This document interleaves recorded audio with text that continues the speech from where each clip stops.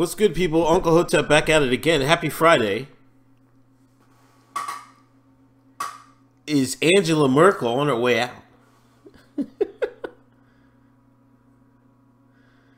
Is it almost a wrap?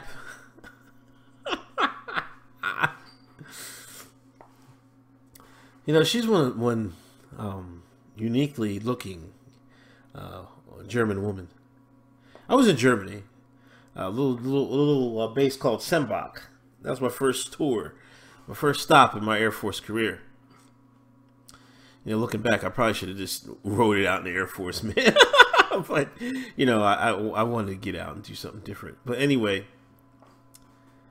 yeah, I mean, anyway, I'll leave the German woman talk for another podcast. But she's not the finest example, but you know, she's a very smart woman, and but her policies on immigration is like, hey, I think the German people are finally tired of it. After years of cautious sparring, Angela Merkel's standoff with their party's Bavarian partners over refugee policy escalated in a bare-knuckled brawl on Thursday, threatening both the stability of Germany's grand coalition and the conservative bloc that has been bedrock of its political establishment for decades. Merkel's refusal to endorse a plan by her Bavarian interior minister to turn back some refugees at the German border set the stage for a showdown that, barring any last-minute compromise, could bring down her government.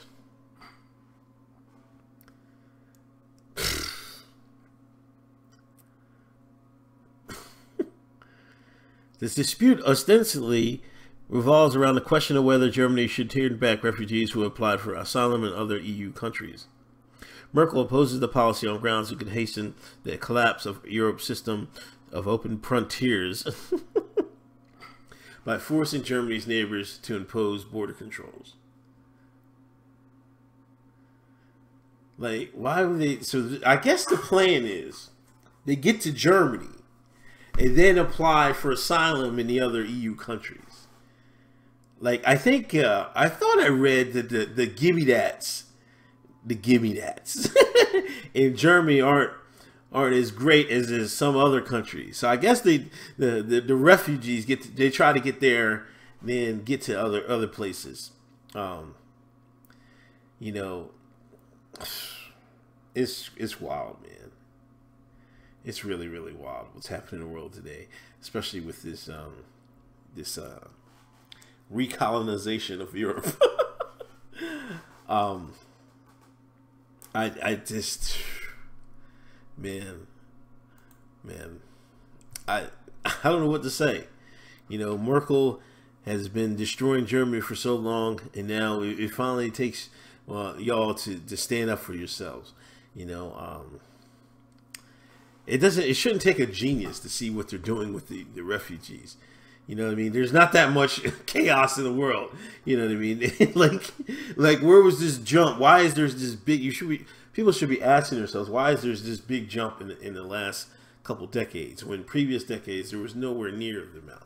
You know, I said I was in Germany. I was in. I didn't see that many. There wasn't that many Africans and stuff like that when I was in Germany. When I went to Italy, there was a whole bunch of them jokers out there. That was even back in the day. But I mean, you didn't see them like, you didn't see Africans like just walking down the street and shit like that. When we went to the club a couple times when we was over there, then the Africans was in the club deep, boy. It was crazy. But you know, it's changed obviously now. You know, and some people, they should destroy Germany. Then you talk about what happened on New Year's Eve and shit like that in Germany. They got to do something. You know, and Merkel's coming from the side of, you know, it has to be a EU thing. We all have to decide together.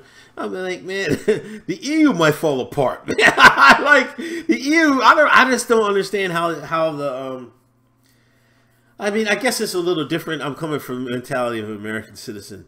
You know, I haven't been in a country ravaged by war in the last over a couple centuries ago, you know, and you'll probably still that's fresh. You know what I mean? Yeah, I mean that's fresh. You know what I mean? War is hell. You know what I mean? It's nothing like take light of. You know, as we can see in Iraq. You know what I mean? It's still fucked up, man. You know, in Syria, it's gonna be fucked up for decades. You know what I mean? So we'll see. But anyway, let's hope. Let's hope. Let's hope this lady is on her way out. Anyway, this is Uncle Hotep. I'll talk to y'all later. Peace.